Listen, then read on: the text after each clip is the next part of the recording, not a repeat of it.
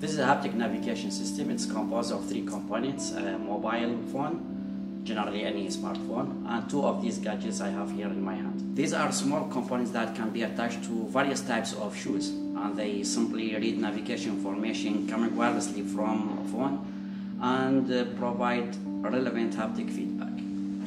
So one is attached to the left foot and the other to the right.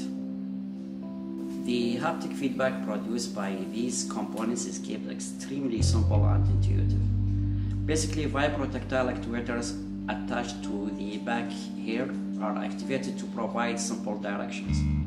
The left one is activated to tell the user to go left, and the right to go right. As simple as that.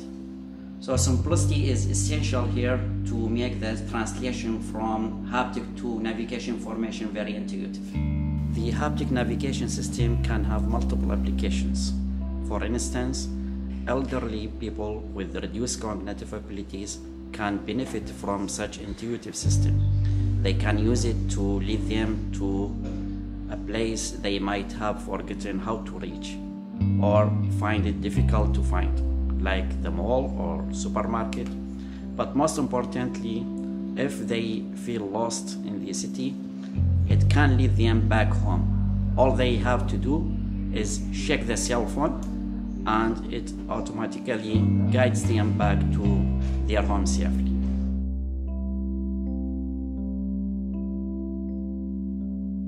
This is the home screen for this navigation system. The design for this application is pretty intuitive. And for this scenario, we have already set up some key destinations like home, market, parking, and shop. This is the user might be used in this scenario. And once you click the edit button for this interface page, you can edit or set up the existing set destinations here, or you can edit the new one by yourself.